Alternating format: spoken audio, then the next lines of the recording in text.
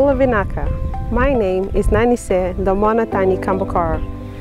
Recently, I returned from Australia with a Master's in Civil and Structural Engineering from the University of Adelaide, making me one of few women in the Pacific with a Master's in Civil and Structural Engineering.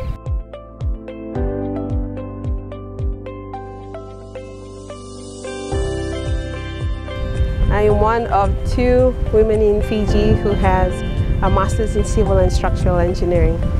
I find this is a huge honor. I find that women in Fiji and in the Pacific are finally breaking that glass ceiling, and we are able to move into the engineering sector, although it's uncharted waters. But with the support from SPC, Women in Maritime, this would set off a new trend for the women coming up in the Pacific.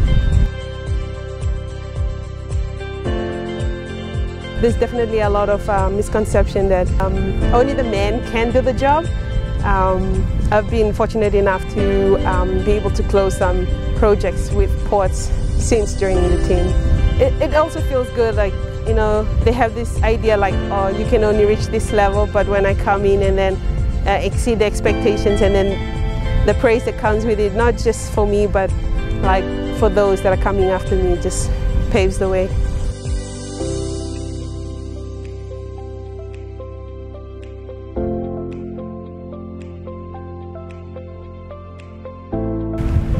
My advice to girls who are wanting to go into the maritime sector or STEM in general, if you can dream it, you can achieve it. I wouldn't say I'm a top A student, but I know that I'm hardworking, and when I set my mind to a particular goal, I work towards achieving it. So if I can do it, anyone can.